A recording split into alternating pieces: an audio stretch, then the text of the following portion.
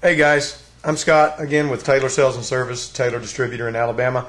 What we're figuring for you now is we're going to show you how to, we call it overrun, which is the amount of air that's in your product after it comes out of the ice cream machine. First step is let's weigh the amount that we're going to measure later. Let's just measure it out.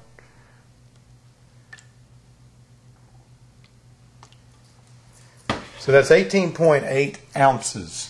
18.8 ounces of that much liquid mix. Now we'll go to the next step. Okay guys, step number 2. What we've done is taken the same scale, same cup, zeroed it out. We're not considering the weight of this cup because it's actually zeroed out. What we've done is with the exact amount of volume we've got frozen, and I've scraped it clean and clear, and as you see this is 14.5, 14.6 to be exact. Okay, here's your formula. This is the magic number.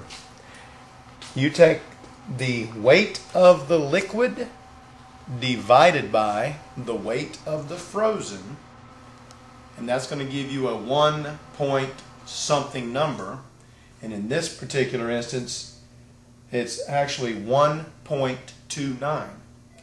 Well, that point something is what we're calling the remainder.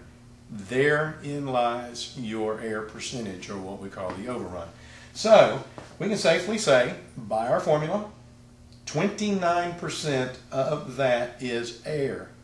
So when you think of liquid, pump 29% more air into it, that's what that puppy's doing for you.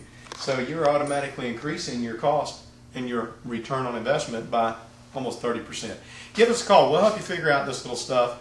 It's very simple once you kind of know how the mechanisms of all the formula and what you're dividing into and what the main purpose of what you're trying to figure out. We'll help you with all that. Give us a call at Taylor, 1-800-258-2956, 1-800-258-2956, or see us on the web at www.go2tssi.com.